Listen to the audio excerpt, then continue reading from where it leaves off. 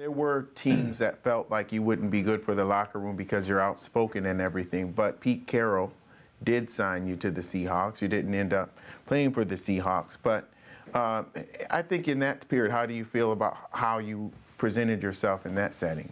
With the Seahawks? Mm-hmm. Shocking to me that, I wasn't able to really remain on the roster and make the 53-man roster, but it's unfortunate. But his reasoning was, they wanted to go in a different direction, and I think that's with the youth and the younger guys. And when I went into his office and he explained, why he was cutting me, he really didn't have anything bad to say. He just said they wanted to go in a different direction. Mm-hmm. And so for myself, it was disappointing. I wish I could have stuck it out at least, for another year or so, based on, why I got cut. I mean, obviously I played in 1 or 2 games. I was a little rusty, dropped a pass. I know we played Denver. I split the secondary.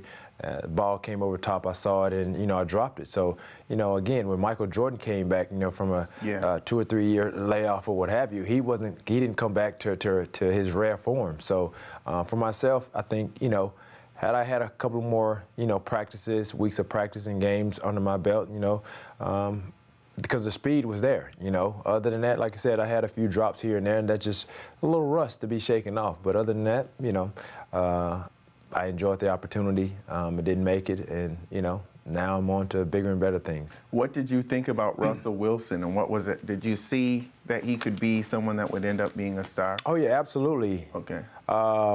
Upon arriving there, and then once I arrived, they had told me, we're going to have a young guy that's going to be throwing to you. That's like he's pretty good, because at that time Matt Flynn had been signed on, I think, a year before that year, and so he was a starting quarterback. So they said, we have a young guy that's going to be pushing Matt Flynn, and who obviously thinks that he should be a starter, or could be a starter by the end of the year. So I was like, oh, okay. So we went through our workout. The guy was dialed in. He was on point. And now you're critical of quarterbacks if you have to be. I mean, I'm just going to give you the real, whether it's critical or not. I mean, if I'm saying something that sounds critical, for me, it's constructive criticism. Mm-hmm. I mean, it is what it is. But I saw what everybody is now seeing, and obviously the Seattle Seahawks, the personnel and the staff, they saw it as well. Mm-hmm.